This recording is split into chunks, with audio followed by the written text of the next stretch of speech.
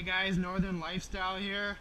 Today I'm going to be showing you how to take off your windshield off your Rev XP chassis. So what you're going to want to do, there's just three little like grommet things. And all you got to do is just pull out, start from one corner, it should just pop like this. Take the other side, pop it, this side pops and it comes out. And there's 1, 2, 3 little like stud things. And what you're going to want to do to put it in, well here, this is what it's going to look like after you take the windshield off. And these are the three little holes. Once you're done this, you're going to want to grab your windshield. I usually start from the middle, pop it in like this, pop this side,